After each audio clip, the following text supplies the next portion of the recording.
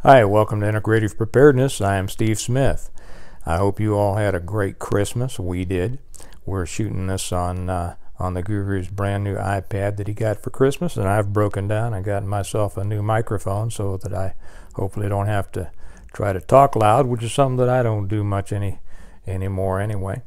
We're kind of in the saddle between between Christmas and the first of the year, and we're in our relaxation mode, kind of coming down from that high of the Christmas holiday and looking forward to what's going to be coming up in the future.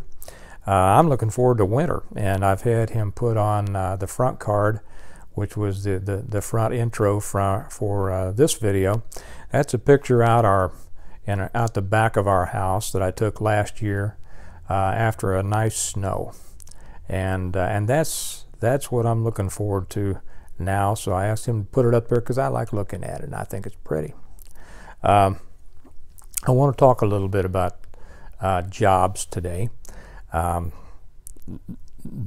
jobs within a group. I've seen on some other channels lately who have done a really good job talking about the individual jobs and functions of people within a group. Whether that group is a community or a mag or a, whatever you want to call it. We call it different in my group, but whether it's a family or a group of individuals for a common purpose or a work situation or whatever, central to the functioning of that group is the proper function of each job by the individuals responsible for them. When people understand the reason and the importance of their jobs, they do them well, and things run along pretty smoothly. When people don't quite understand how important their particular job is, it can inhibit their desire to do it well. They'll be thinking about other things that they want to do, ought to do, would rather do, whatever, and of course that can have a compromising effect on the group as a whole. I wrote about this in my third book, The Renewal, and I want to read just a few paragraphs from that because I think it illustrates it fairly well. As I mentioned in a previous video, I wrote much in these books as kind of letters to my kids, that as they read them when they're older, they'll recognize these lessons and be able to take something from them. They're lessons that I learned naturally throughout the course of my life, and probably many of you have too. But I thought that I'd kind of throw my 2 cents in here on the the individual roles within a group, and simply by reading what I've already written. And when I read my own stuff, you might discover why I have not yet made an audio book of this. I tend to stumble over my own words a little bit, but we'll see if I can do better today. To set up the scene here, Tom Murphy is the head of intelligence for Stonemont. Tom is a retired lieutenant colonel from the Marines who was in intelligence and anti-terrorism in the Marines. And now he's chief of intelligence for Stonemont. They have several scout recon teams in the city. And for those of you who haven't read the books, the scouts are kind of the military arm of Stonemont. And the recon teams are specialized even within the scouts. And so they have several of these teams in the city to go take a look around. There's some things that they've seen coming out of the city that concern them. They want to kind of find out what's going on in there. Obviously, like in so many communities and organizations and societies, the military aspect is held up, especially for young men, to be something to be desired, and especially those special units are something that every young man likes to dream about and aspire to. And we're about to meet one of those young men here, as Tom is getting ready to meet his family for dinner. But he's making his last rounds, and he's gone up into a watchtower, the highest watchtower at Stonemont, to look out above. That's all right. The Guru just coughed. No big deal, buddy. Hey, we all got, it's a going around, right? So he's gone up into a watchtower to kind of take a look around before he goes to dinner, and he has come upon the young man who's up there on duty, the sentry, who's on duty in the watchtower at that time. So I'll start right here.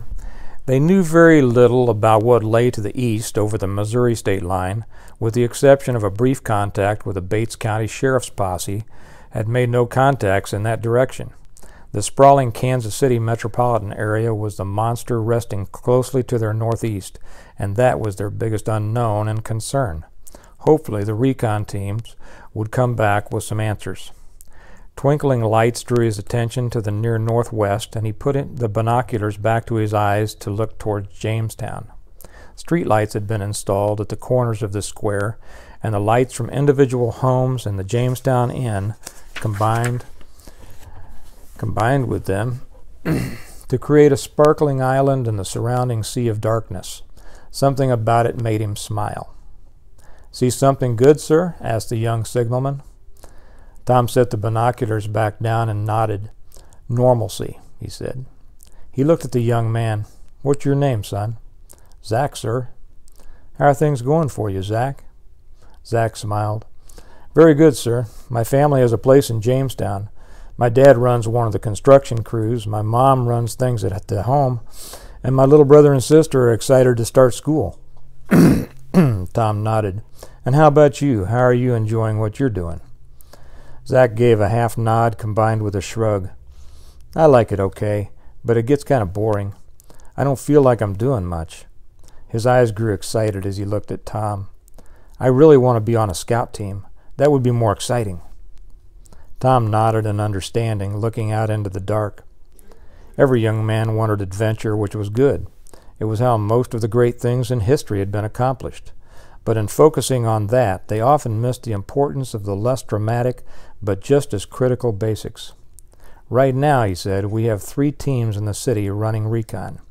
Their job is to take a look around, not get caught, and come back to tell us what they saw. Each one of those men is a 1/36th piece of that operational pie." He turned to look at Zach.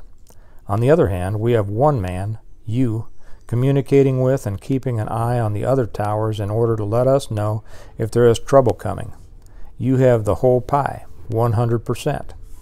He looked back into the darkness. "If one of those scouts makes a mistake, chances are his teammates will pick up the slack or plug the hole. If you make a mistake, hundreds of people could die. Maybe all of us." He turned back to look at the young man. "With that in mind, who would you say has the more important job tonight?"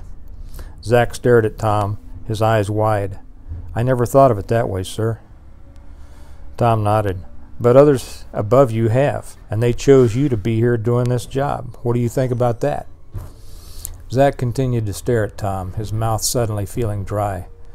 I guess this job is more important than I thought, sir. I never thought about that." Tom nodded. "I am trusting you with the lives of those I most love in the world, Jack. So are Jim, Christian, Mike, Bill, and everyone else down there, even those who don't realize they are." He stepped closer to Zach, putting his hand on the younger man's shoulder and looking him in the eye. "I'm going to go finish my rounds, and then I'm going to meet my wife and kids at the Jamestown Inn for supper. And I'm going to do that feeling secure, not because 36 scouts are in the city, but because you are here. Do you understand?" Zach nodded, suddenly feeling warm. "Yes, sir." Tom patted Zach's shoulder. "Have a good night, son, and thank you for your good work." Zach straightened up as Tom turned to climb down the ladder. "Good night, sir. Thank you." Tom stopped and looked at Zach. "Don't ever forget how important your job is." Zach shook his head. "I won't, sir." The lesson in that is that there is no unimportant job. Especially when we're young, we're always in a hurry. We want to do what we think is the top, the best, the most exciting, and whatever. In the past, and still in good situations today, that excitement is tempered by more experienced men who kind of keep us in rein on that. When it's not kept in check by more experienced people, that excitement and that desire and that biting against the bit can get people in trouble when they think they ought to be doing more than they are, or should be doing more than they are, or should be appreciated more than they are, or whatever. And that gets in the way of them developing both as a person and as a contributing operational slice of the pie that they're part of. So all I want to share today is remember that no matter what your position is within your group, it's an important position. It's an important job. Do it to the best of your ability. And if there's something that interests you, that's different, learn about it. Do what it takes to progress to that point. But until then, do the job you've got and do it the best you can, because other people are dependent on you. With that, I'll say goodbye. And I've kind of come out of the busy season, so I'm looking forward to putting some more out there in the next few days, and from then on, and getting back to writing on the books. So I'll tell you bye-bye, and have a great day. And remember that we prepare well today, and that means preparing your abilities and functions within whatever group you're in or will be in order to live well tomorrow. Thanks a lot. I'll talk to you later. Bye-bye.